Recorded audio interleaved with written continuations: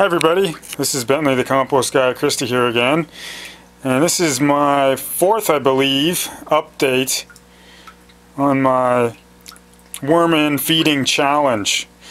And if you've been following along, you'll know that I've been using this worm-in flow-through vermicomposting system. I'm just sort of panning down so you can see what exactly this thing looks like. Basically a hanging bag with a hole at the bottom where you can remove the vermicompost when it's ready. And my goal here has been to really put this system to the challenge, or put this system to the test rather, and to see what I can do with it, to see what I can get away with in terms of the amount of food that I can add. And it's been doing very, very well so far. The first week, you may recall that I added 25 pounds of food waste, and nothing disastrous has resulted. In my very first video I mentioned that I had been a bit careless with this system and that I had a bit of a fungus gnat population, and I can see now that they're certainly doing just fine.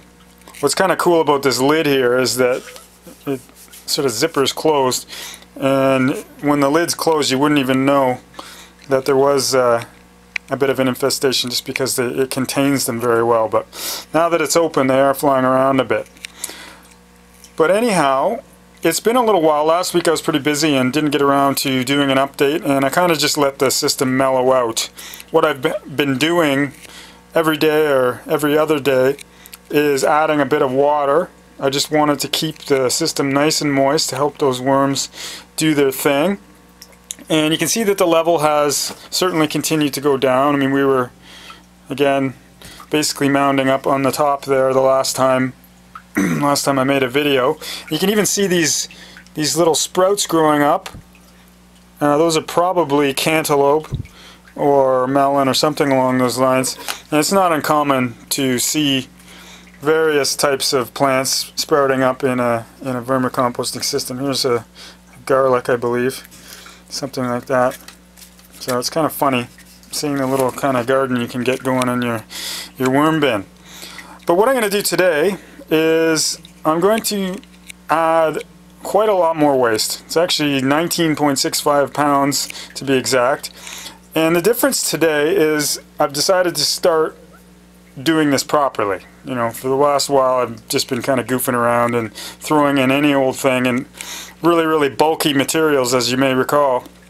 But today I took a bunch of waste outside and put it in a plastic garbage can and basically beat the crap out of it, essentially.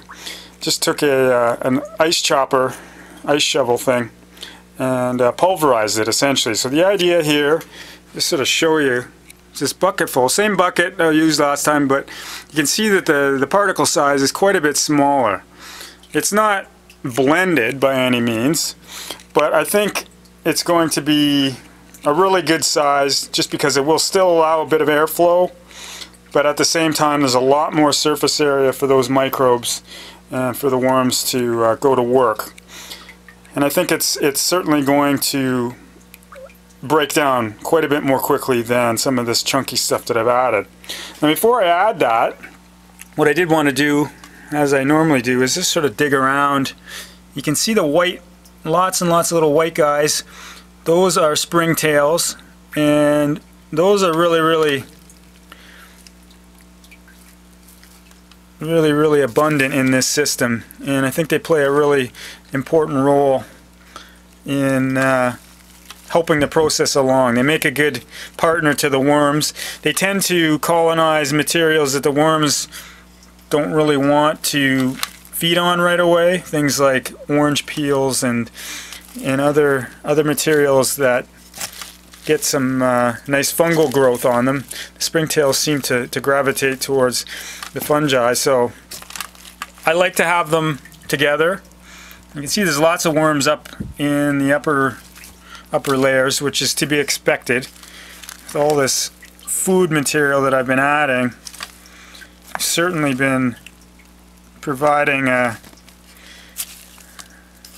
nice habitat for these composting worms. This is exactly the type of situation that they're adapted for. So lots and lots of worms.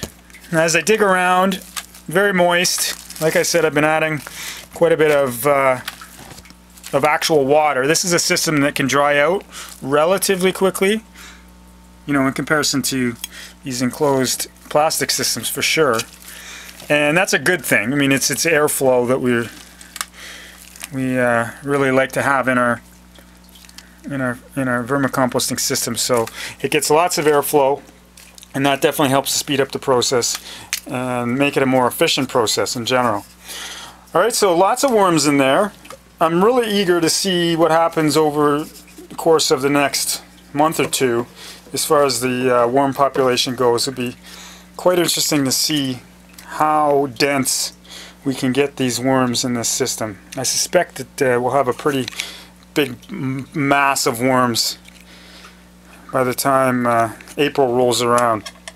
Alright, so I got this bucket, and again it's going to be a bit of a interesting maneuver. This is a lot heavier than the other one was.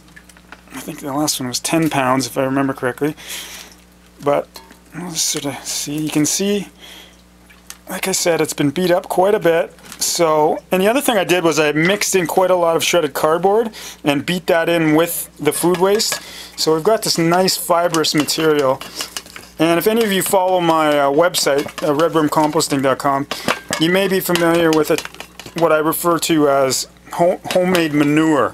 And this material right here is similar to that. The idea is to combine some sort of bedding material, fibrous stuff, and the food waste, and you end up with something that is sort of comparable to a manure, which is one of the pretty well the best food for composting worms. They absolutely go crazy for livestock manure. Horse manure in particular is a really great material. So just need to take a moment here and spread this out a bit. It's going to be interesting. You know, this smaller surface area stuff, the one advantage, aside from the advantages I mentioned already, is that I should be able to cram it in here a bit more easily and hopefully get all of it in. I'll be a little disappointed in myself if I can't even get the full 19.65 pounds in, but you can't say I didn't try, right? Okay. So, oh, this is going to be really interesting. Nice view you had there of the bucket. Alright. This is, okay, we lost probably a gram or two there. And hopefully this I'm almost more concerned about these little hooks here holding out than I am about adding all this material. Just because this is a really heavy system right now. But it does look like I've been successful here. So this is going to be interesting. Now again, there's lots of bedding in there, so I'm quite confident I don't have to worry about anything going haywire with this system. And I'm actually not going to be able to add anything for a while. I'm certainly not going to be adding any more in the next few days, and I'm going to be away for a little bit. So I'm going to let this sort of chill out, mellow out for a while, and probably touch base again in another 12 days or so. But it should be quite interesting to see what happens. I'm going to put a bit of bedding on top, and I may add some more moisture over the next few days, just to make sure we got lots of worm-friendly habitat up top here. Alright, so that's basically where we're at. Everything's coming along nicely. And yeah, I'll certainly have some more updates for you. Thanks for tuning in. Once again, my name is Bentley the Compost Guy Christie. And yeah, I'll see you in the next video.